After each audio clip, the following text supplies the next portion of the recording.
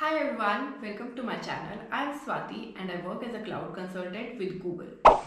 In this video, I'm going to share my interview experience with you, which might be helpful if you're also preparing for an interview with Google or any FANG company, especially focused on data engineer or cloud related roles. So before I start the video, a quick background about me. I have been working in IT from last 6 years. I have worked with different organizations like MNCs or mid-scale companies or service-based companies in all these years. And after applying multiple times for different roles with Google, I finally got into Google this year. Amazing! So ever since I updated about this job role on LinkedIn, I got a lot of messages from people about how I got an interview call from Google or how was my interview experience, how can they prepare for an interview with Google. So all these sort of questions I'm going to cover in this video. I'm going to touch up on how was my interview experience, what were the key areas focused on for the interview, what are some of the important topics you can prepare for such interviews. All these things I'm going to cover in this video. So stay tuned. So the whole interview process goes like a first technical screening round, then technical on-site interviews. After that, leadership and Googleyness round. Once you complete all these rounds, then there is hiring committee review or a team matching round, and at the end you get the offer. So this is how the whole interview or the hiring process looks like. Let's take each one by one. First and foremost, a lot of people ask me how I got an interview call from Google. So I have been applying for Google from last couple of years, and this time the recruiter approached me through LinkedIn. Yes, I got a message from Google recruiter on LinkedIn about the job description and to set up a call with another technical recruiter. Since I had been working in data domain from all these years, so job description seemed in line with my profile. I set up a call with the other technical recruiter, and this was the first technical round of the whole process. So this was the technical screening round. In this round, first of all, the recruiter briefed me about the role offered, and then there were a lot of questions focused on data ecosystem and cloud services and programming questions. For the data and cloud related questions, you can brush up your basic knowledge on data concepts like data warehousing, OLAP, OLTP, or data modeling concepts, big data technologies and frameworks, SQL or NoSQL databases. All these basics you can brush up on. For the cloud related questions, of course, cloud services and cloud computing, or whichever cloud service provider you have experience with, all these basic questions you can brush up on. For the programming one, I was given a program for which I had to tell what would be the output of the program and what will be the time complexity of the program. How can the complexity be improved for this program? So such sort of questions were there in this first round of interview. It was a 45-minute of discussion. So this was the first round of the interview. So before starting with round 2, there was a prep session arranged by Google for all the candidates appearing for this job role. In the prep session, the details about the upcoming rounds, what will be the key areas candidate will be assessed on, some important topics for the upcoming rounds, all these details were shared in the prep session, which I found was really helpful to come up with a preparation strategy for the upcoming interviews. So after the prep session, I was asked to set up a preferable date for the on-site interviews.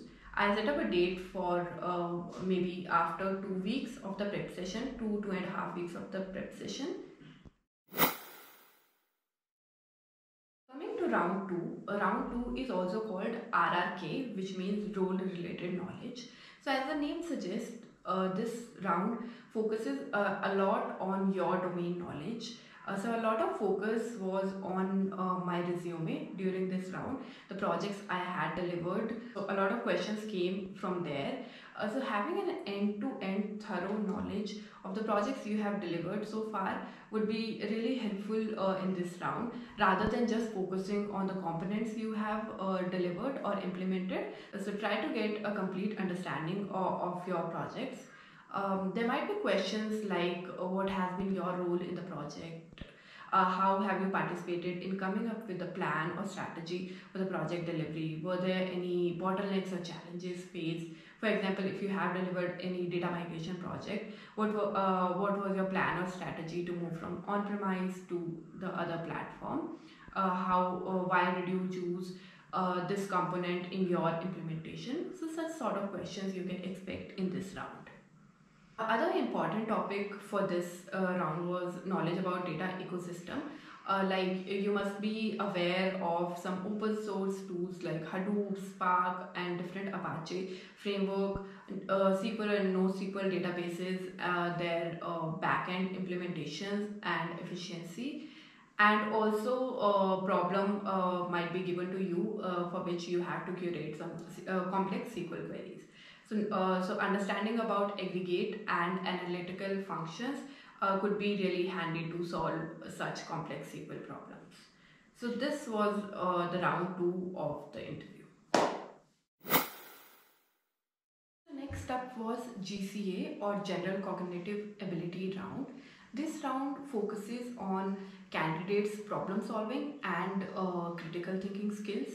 So it's a mix of questions related to coding, database or data model design question, and system design or data pipeline design related questions. So let's take each one by one. So coming to data model design question, I was given a scenario for which I had to design a data model, and once the data model was designed, I was asked few SQL queries on top of the same data model design. For example, you might be asked to design a data model for online movie theater ticket booking system. Now you have to decide what kind of system will you use, OLAP or OLTP. What will be the facts and dimension tables, what will be the key columns in those tables. So all these factors you need to keep in mind while designing a data model design. Also, these scenarios do not have much details.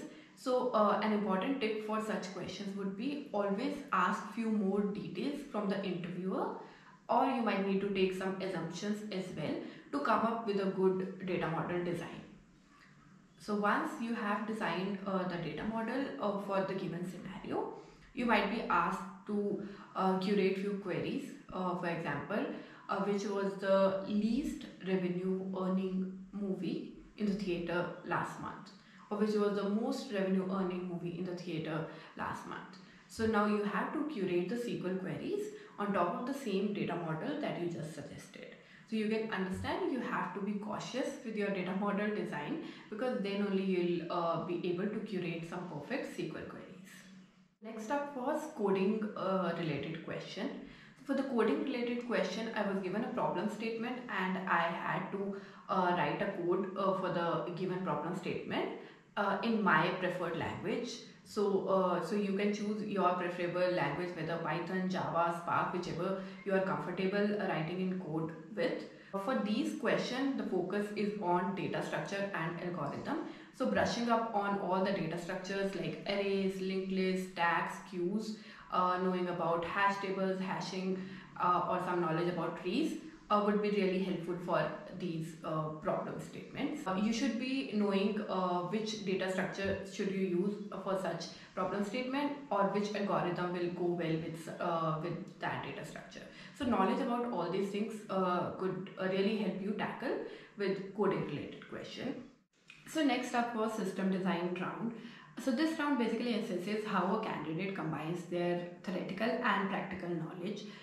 You might be asked to design an end-to-end system design or end-to-end data pipeline for a given scenario under certain limitations or constraints. For example, organization X is facing some performance issues and not getting high availability in their existing model, which is on-premise. So they have decided to move to cloud. How will you design an end-to-end data pipeline for organization X? Which all services will come into picture? How will you overcome the limitations they are currently facing? And some of the cross questions you can expect in such round would be why did you choose component A over B? Why did you choose this service over the other one? Do you think this is the most cost-effective solution for organization X? Do you think this service is going to overcome the limitation they are currently facing? So all these sort of questions you can expect in this round. Since I have been working with GCP prior to that, so I referred to mostly GCP services during my interview. But that does not matter if you are working with any other cloud service. You can refer to that as well during your interview. Final round of interview, leadership and Googleyness round. So in this round, candidate is assessed for their leadership qualities and their collaborative nature. For example, how well do you work individually and within a team? How will you deal with ambiguity situation? Do you help out each other within the team? So all these areas you are assessed for in this round. Some examples of questions for this round would be like, have you faced any conflict situation within your team? How did you deal with that situation? Maybe one of your team member is not performing well. What will be your action plan for such situation? For example, an action plan in such situation would be always try to empathize with other person and then give a solution.